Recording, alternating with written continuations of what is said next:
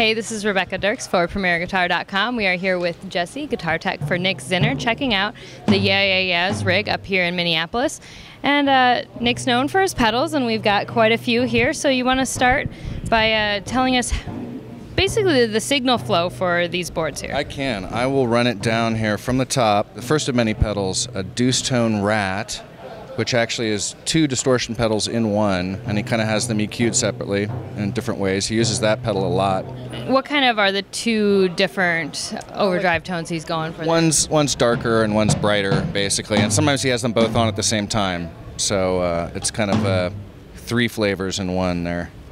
And then he goes into a delay pedal, from there into a Line 6 MM4, which emulates lots of tremolos, and he uses some phase shifter sounds in that too. From there into a power screamer, and from there into a graphic fuzz. Basically, Nick has a lot of delay pedals and a lot of different kinds of boost or distortions, and so they're all kind of different flavors of a couple basic effects. But what kind of delays is he using the DD7 for?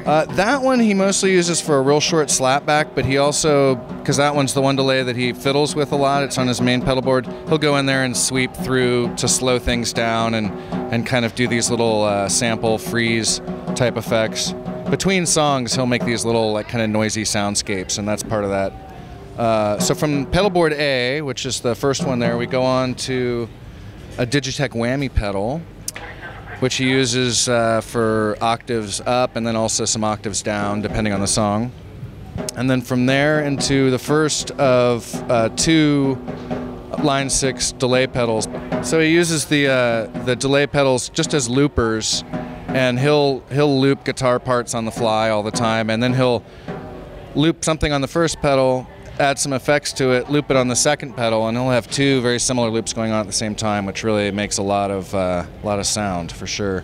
So from that first Line 6 looper pedal, we go into a Pog, which is basically just kind of a sub-octave down effect, which he started using because I didn't have a bass player. And then from there into another delay pedal, which is most of the time just a short slapback, and that's all there is to that. The flashback there? Mm-hmm. And then from there into another tuner, which we kind of, he'll use that to mute the pedals if they're, and it's also a very handy tool when I come out here to fix a broken pedal in the middle of a show. I'll just step that on without making a whole lot of noise, plugging and unplugging pedals.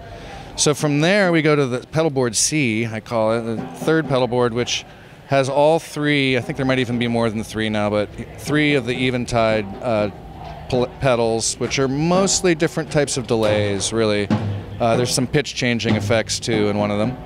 From there into another looper pedal, which is kind of the last stop before we get into his amps. Did you mention the Digitech Jam Man? Okay, well there's two Jam Mans out here actually, and those have samples in them. Okay. And he actually doesn't use those as part of the guitar chain, although actually, believe it or not, the guitar does go through one of the Jam Mans because he uses these DL4s for looping, like an actual sample from one of their records or something like that.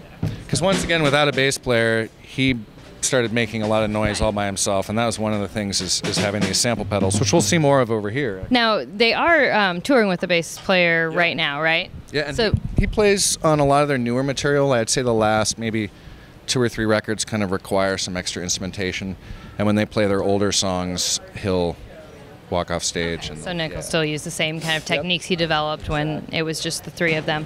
Can you talk at all about are there certain settings on the Eventides that he uses a lot? And he's programming, and he kind of uses, I'd say, one sound in each pedal pretty much. He doesn't have a whole lot of banks of sounds. He'll kind of get one good sound on one pedal and use it for just that, and pretty much leave it. That's why he has 3 of those things. And is that pretty much effects that are applied to the loops, or is he using those? He'll use those on, there's certain songs that you'll see one of them has a note on it about turning it after, because so there's just certain songs that he'll use that particular sound for, and that's actually true for a lot of his pedals.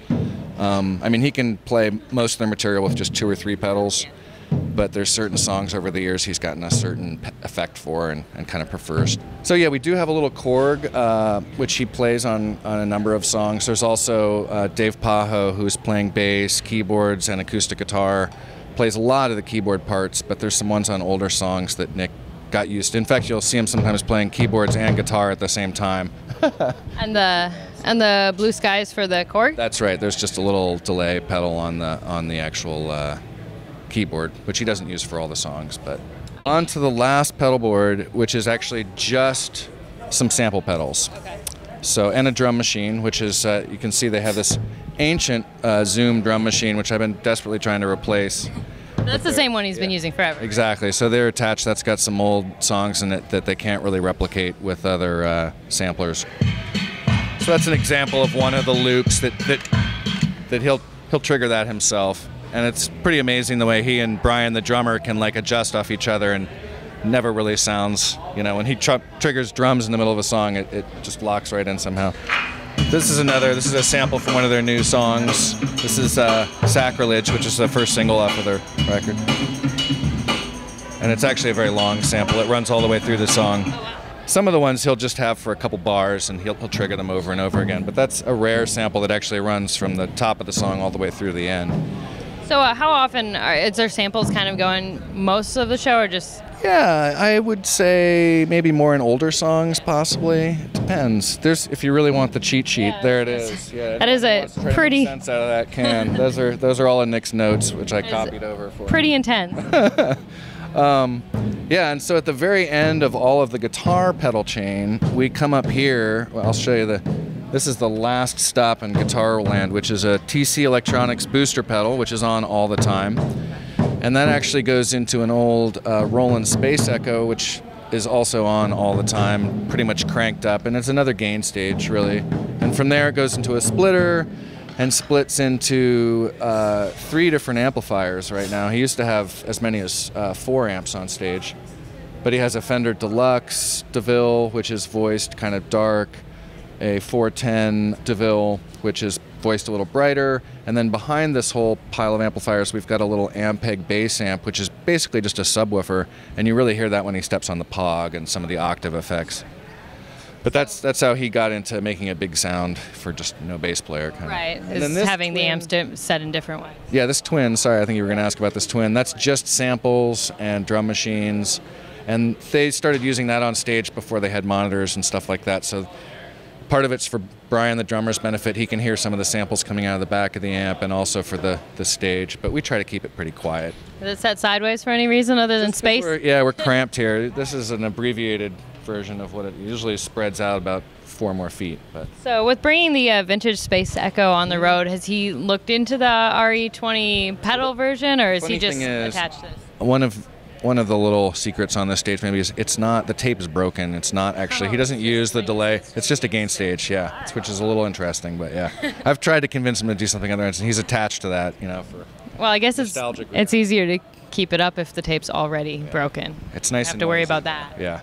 A pretty cool part of Nick's rig, and a very important one, because Nick's had this guitar since he was 14. It was his first guitar, and this is the guitar he plays still for probably, I don't know, certainly 80% of the older material and maybe half of the new material, so it's on stage most of the night, and he hasn't really found anything else that does the same thing. He does a lot of palm tremolo effects with this. There's no bar in it, you can see, but he does it all with his palm, yeah. Is that the stock bridge? Yeah, this is actually kind of a weird Japanese-made Strat from the 80s, and it has a sort of heavy metal, I think it's a maybe Schaller-made bridge, I'm not sure, Floyd Rose style. And the locking nut no longer locks, but yeah. So those are all stock parts, just disassembled slightly here and there. Yeah, well, I think a friend put a pickup in, which he uses occasionally, and the neck is new. You know what that is? It's all stock. I don't know. What teenage friend of his put it in there. Oh, this is back in the 14-year-old days. Exactly, and it has jumbo frets, so it was kind of a shredder's guitar back when it was made. Okay, you want to tell me what you're gonna put together? This is no pedals. This is pretty much just mixed. There's a little distortion.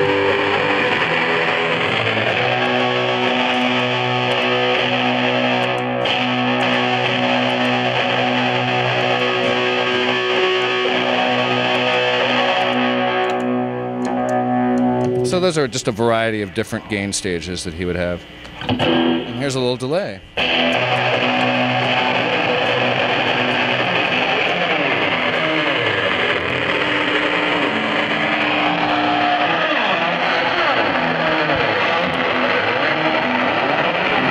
kind of a typical loop.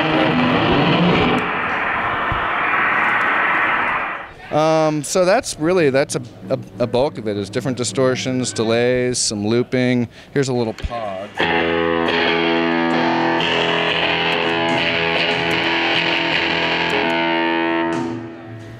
And yeah, here's some fancy sounding delays.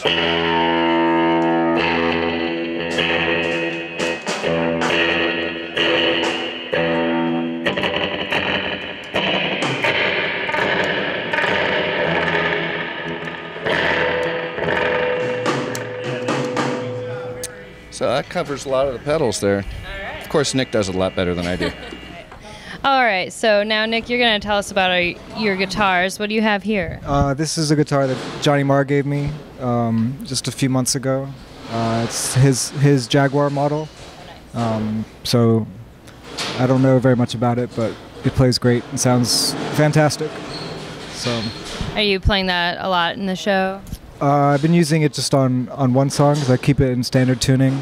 And I'm using a bunch of different tunings for different guitars. But This is your standard? Yeah. This is a guitar I also just got maybe like 8 months ago. I think it's a 1963 or 64 Jaguar. So I've always wanted a Jaguar, and now I suddenly have two. So it's nice. Did you tape that? Or was I did, yeah. I just had to mark where it sounds good. This one is in standard too. Okay. Basically, I really wanted a Jaguar because my favorite guitar player, Roland S. Howard, played a Jaguar, and they've always sounded amazing. So. Just now got them. This is the second custom first act guitar that these guys made for me a while ago. I think this is in like 2005 or 2006. That sort of based on an earlier model that they had made for me, but just lighter and with 2 instead of 3 pickups, but still with a Bigsby. And I think it's a lighter wood, but also in standard tuning. And does it have a fuzz built in? It does, but actually I have that deactivated right now. You have enough fuzz options on the floor, I guess. Exactly. And what's the tuning for this one? Standard, also usually. You just need it when you're going for the semi-hollow thing. Yeah, it's just different songs suit different guitars, essentially. What kind of songs do you go for with this one versus the others? Usually, if it's kind of like needs like a thicker, sort of rockier sound, then I'll go for this one. Something that usually I'll use the Jaguars for like songs that are lighter, or have like lighter parts, essentially. Yeah, this is pretty much the main Yaya's guitar. I got this when I was in fifth or sixth grade. I think I traded my best friend Scott a bunch of comic books for this guitar, so I pretty much used it. It's on all the Yaya's records and EPs. This is the main one you use on stage then too. Yeah, for songs that it's for, but it turns out to be like maybe 70% or 60% of our songs. It's like a Japanese. Yeah, it's a weird Japanese copy, and I've like 80s or something. Yeah, probably 80s. This is like a sticker of Karen that we made like right before Yaya's, I think. This is a sticker of my old band, Challenge of the Future. It's Ginger Spice. These are also stickers from my old band, and these are stickers from Indonesia that I got in Indonesia. On tour? Pre-tour. And with that one, he says you do vibrato that way. Yeah, I used to have this kind of like heavy metal, like locking tremolo thing, but that I guess I took all that off over the years. But yeah, I can use it to bend up or down. So that's the one that you're using on Heads Will Roll. Yes, and like maps and kind of, I don't know, all those symbols. It's a bass, maybe. Last but not least. Right. Yeah, I don't really know very much about this bass. So what do you play bass on? I just play bass on a song called "Under the Earth" from our new record. somebody else playing guitar, or is it just bass on that There's no guitar on the track, so I just play bass on it. So you have the Jaguars and the first act in standard. Is the Strat in a different tuning then? Yeah, so it's in an open tuning that I've used for forever. So are those just the two tunings that you're using, or do you retune that one? There's some, like, there's a song Y Control uses a different kind of modified tuning of the open tuning, but essentially it's just those tunings. So do you do that on the spot with the main Strat, or do you have another guitar for that one? We have a backup Strat too. This is just it was a backup guitar that was purchased for the last tour cycle, because for a long time Nick was just buying those Chinese Squires that are like $99, and they were getting smashed, and I finally convinced him to get something sort of in between. So this is withstood a couple smashings, as you can see here. There's some missing paint, and I think I had to change a tuner once, but it's just a backup spare one for when he breaks a string on his main guitar. Doesn't get much use. So with the guitars, what string gauges are you using? 11s, I think, 10s, mostly 11s. Do you have a preference for picks? It doesn't matter. Usually like medium or heavy. Not too specific with that. You want to talk a little bit about how you go about putting together your pedal combinations and loops, and what some of your favorites are for a certain song? Yeah, I mean, it's kind of one of these things that keeps growing and growing, like with every record and tour. I try to keep it to a minimum, but unfortunately, just like trying to reproduce some things from recordings, ended up having to get a lot of pedals that are just being used for specific songs and specific sections of songs. So I have way too many pedals on stage, but it's fun to play around with. And with the, obviously you use the DL4s for a lot of the looping parts. What is it about that particular unit that you find so useful? They're just like extremely intuitive looping pedals, and I like pitching them and reversing them, and also kind of making a sound on one and then or building up a loop on one and then moving it over to another loop to another pedal, and then like building up again on the first one. Loop within a loop. Yeah, that's fun. That stuff is fun. And what are you using the MM4 for? That one is just for I have a preset for four different effects for different songs.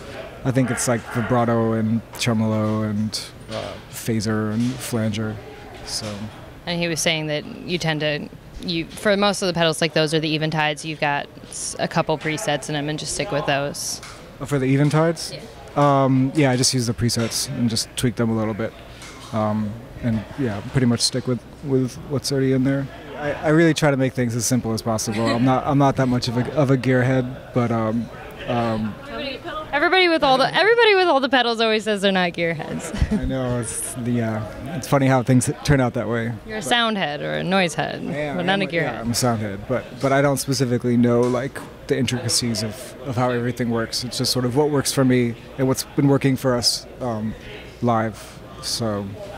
Do you feel you have any more freedom on some of the songs where you have a bass player to do more with the guitar, or is it like harder because? No, it's much easier. I mean, the whole reason is because like I couldn't do enough.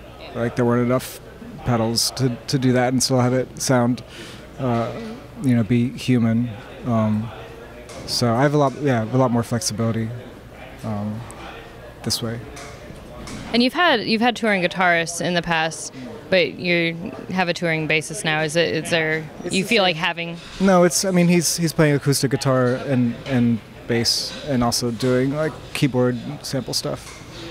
Okay, so you've got the RE20, it's 201, right? Yeah. Out there, which the tape's broken. And why do you like it so much? Tape is broken. The tape broke like 7 or 8 years ago, but I never really used it as a delay unit.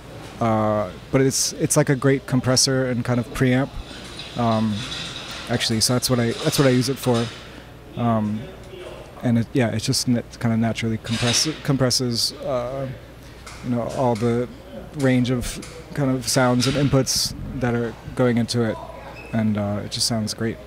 What's the latest addition to your rig then? I think the newest one is not actually that new, but the Eventide space pedal. I've been loving that one a lot. We use it a lot on the record. So what are kind of some of the presets or the sounds that you tend to go to on the space? Patch number 17. Patch number 17. I don't know. I just keep it at that and play around with it. And so you use that on the new record a lot too? Yeah, it's all over the record. And are those boards and this setup kind of a lot of stuff that you use on the records, or? No, I try not to use any of the stuff on the record actually. But like every time we go to record, I like have all that shit sent down, and then I just try to like start from fresh.